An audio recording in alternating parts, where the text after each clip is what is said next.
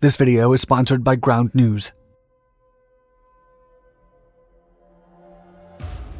On Tuesday, June 4th, 1996, the skies were clear and the weather conditions were ideal over the Pacific Ocean as the United States and several allies conducted the world's largest maritime exercise. As they performed a teaching practice, U.S. Navy pilot Lieutenant Commander William Royster and bombardier Lieutenant Keith Douglas were aboard a Grumman A-6 Intruder, one of the world's most formidable and versatile aircraft. In service for almost 3 decades, the Intruder was constantly called upon to fly the most difficult all-weather missions, seeing action in every conflict the United States was involved in since Vietnam. However, in a strange twist of fate, a Japanese warship mistakenly engaged with the American aircraft and fired at it at 50 rounds per second on that fateful day. Soon, the Intruder's engines were on fire, and the warplane began to spin out of control, setting off an international crisis between the two powerful nations.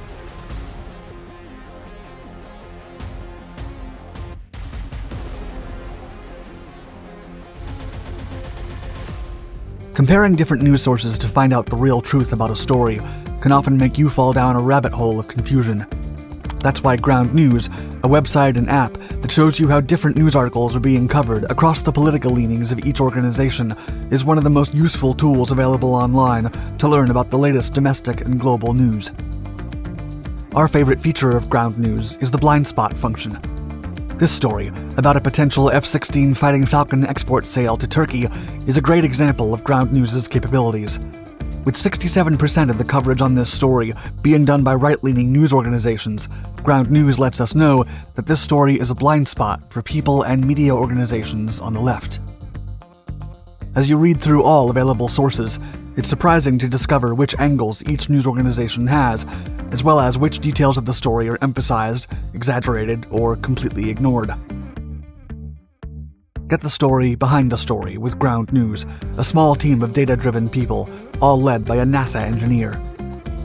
Go to ground.news/darkskies, click on the link in the description below, or download the Ground News app to diversify your media consumption and support Dark Skies today.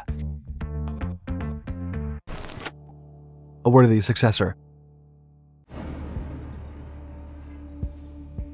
Shaped by the Navy's experiences during the Korean War, during which air support had frequently been unavailable unless fair weather conditions were present, the service spotted the need for a close air support attack bomber aircraft capable of hitting the enemy at any given time. The decision was heavily influenced by the weather limitations, as well as the advent of turbine-engined aircraft. Then, in early 1957, the United States Navy issued an official request for proposal calling for an all-weather attack aircraft for long-range interdiction missions, and with short takeoff and landing capability for marine close air support to replace the antiquated piston-engined Douglas A-1 Skyraider. Almost a dozen design proposals were submitted from 8 different manufacturers, including Bell, Boeing, Grumman, North American, Vought, and others. Following a thorough evaluation, the Navy announced the selection of Grumman's Type G128 and awarded the company a contract to develop it. The design team of the redesignated A2F1, led by Robert Nafis and Lawrence Meade Jr., was split between 2 sites, the company's manufacturing plant in Long Island and the testing facilities at Naval Weapons Industrial Reserve Plant in Massachusetts. After the mock-up review board approved the design in the fall of 1959, the first prototype of the Grumman A-6 Intruder made its maiden flight in April of the following year. Technological Intruder.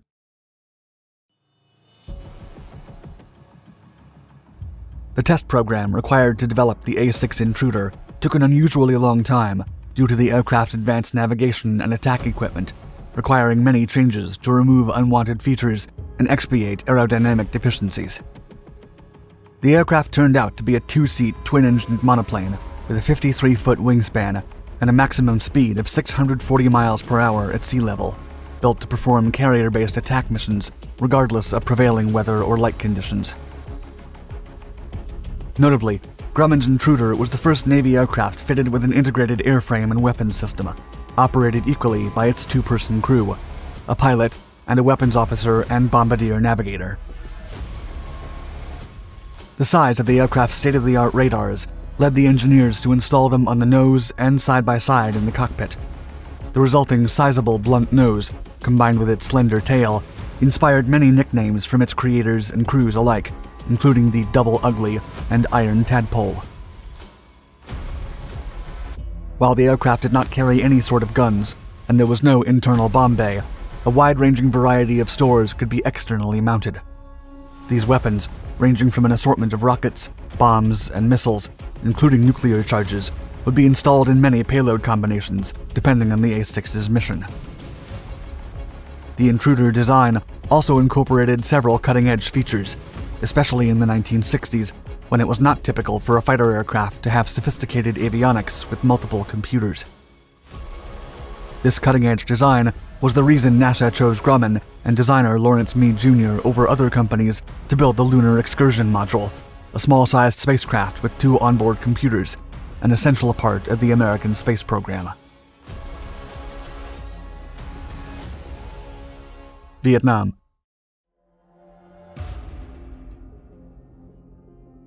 When the Grumman A-6 entered operational service in February of 1963, the type became the first genuinely all-weather attack bomber in history.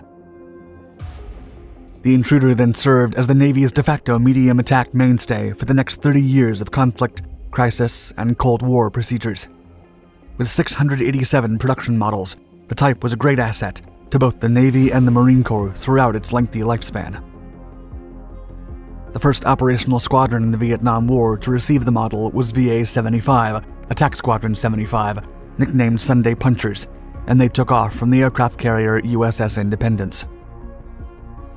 The aircraft's attack and navigation equipment and systems enabled the crews to attack at night or under adverse weather without having to look out of the cockpit during the mission.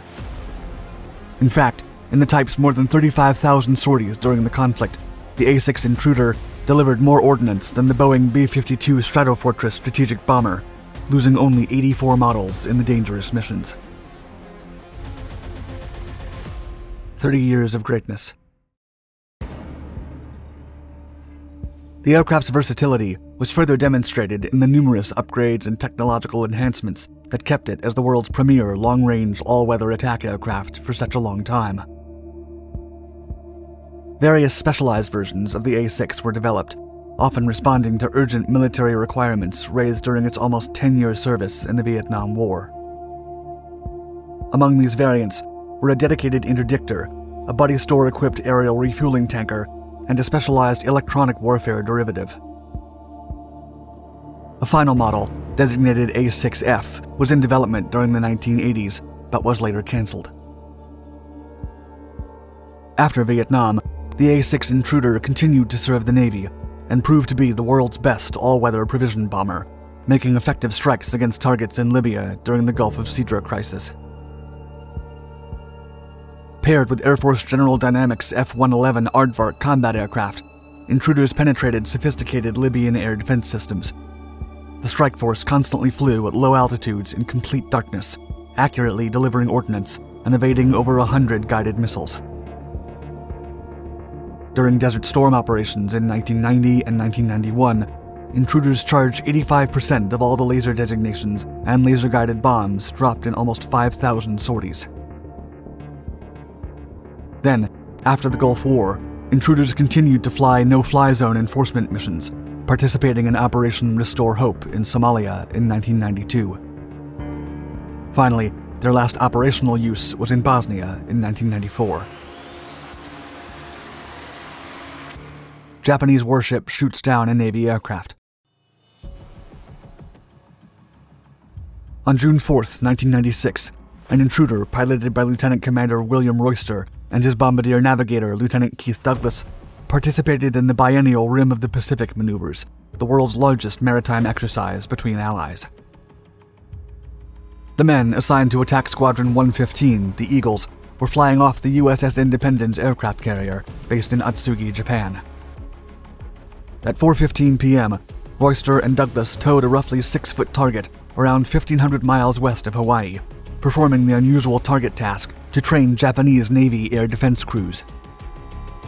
According to official United States Navy reports, The target was located around 2.5 miles behind the Intruder, while the Japanese Ministry of Defense told Reuters that the tow cable was only 300 feet away.